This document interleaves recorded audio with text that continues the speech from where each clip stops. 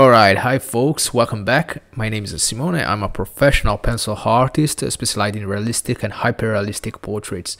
And today I'll teach you how to draw hyperrealistic wrinkles. Before we start, I suggest you to watch my previous tutorial about the skin texture because you'll find some key concepts that will be extremely helpful to understand this video. So check it out, I'll leave the link in the description. Alright, let's start from the first step, the base tone. As I already told you in my past videos, I always start with the base tone. I use my brush, dip into a chalk deposit to create the first layer.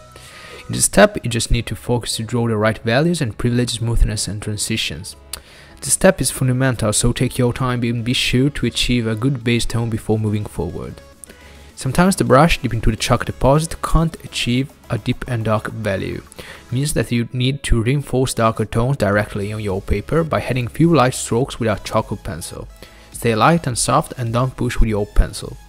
After that, blend everything with your brush to achieve a smooth effect.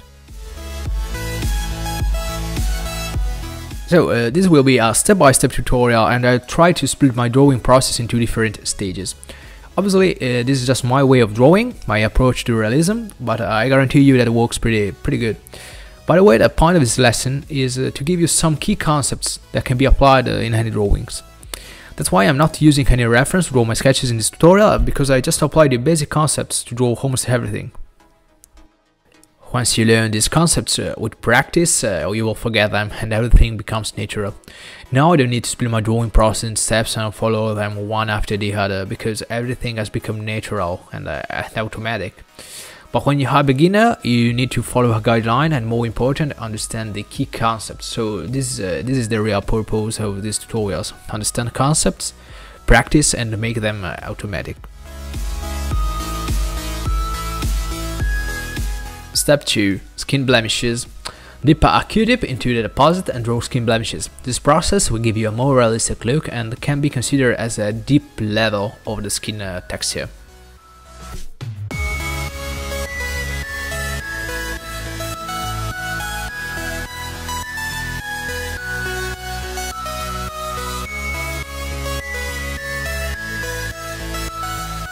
Step 3. The texture.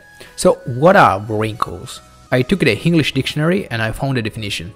Wrinkles are small lines in the skin caused by old age. And most important, wrinkles are small and furrow or crease in the skin, especially on the face, as from aging or frowning. In simple, there are two kinds of wrinkles: skin depressions and skin folds.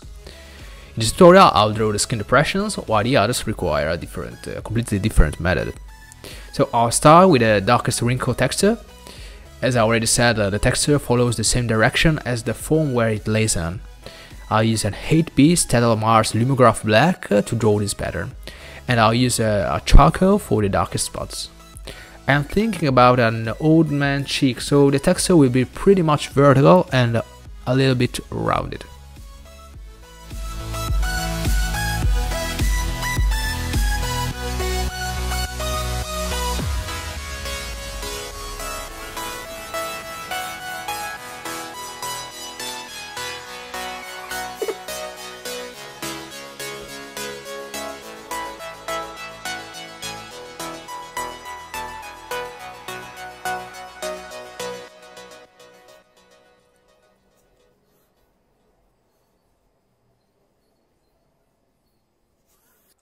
Step 4. Shadows. So I call this step shadows, but I should call it volume.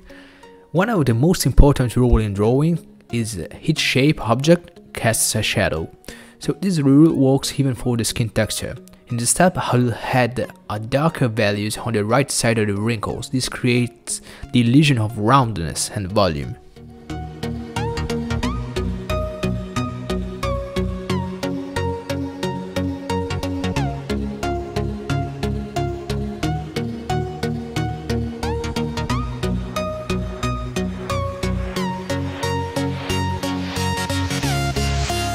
Step 5. Blending. So I'll blend everything with a Q-tip, try to achieve a smooth and a soft effect.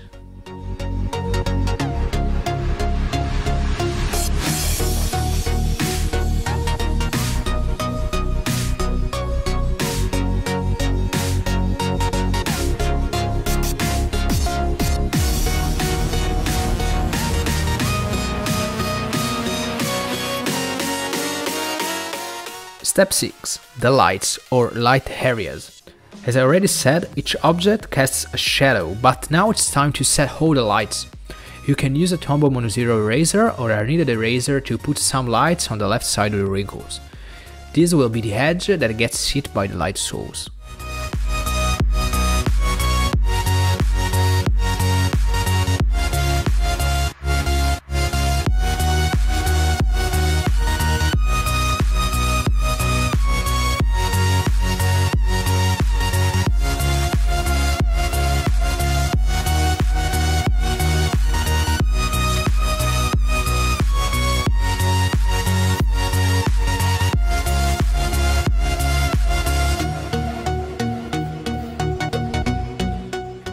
Step 7. Blending with a Q-tip. As you can see, the lights are too strong. Blend everything with a Q-tip to reduce the values.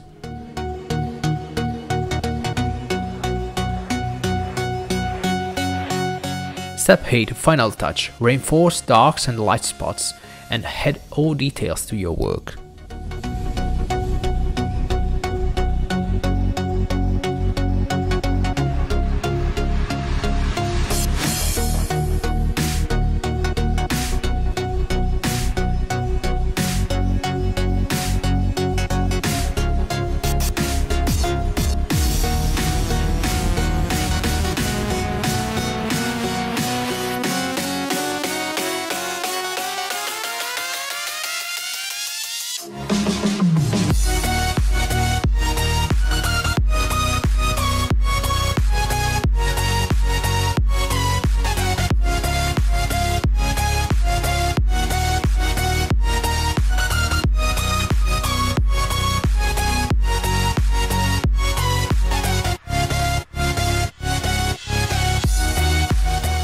Okay, this is pretty much everything about wrinkles. As I already said, these are just the first type of wrinkles you can find in a portrait. These are the skin depressions. In the next video, I'll draw some skin folds and I'll try to split my work into a step-by-step tutorial. That's all for today. Take care and see you soon. Bye.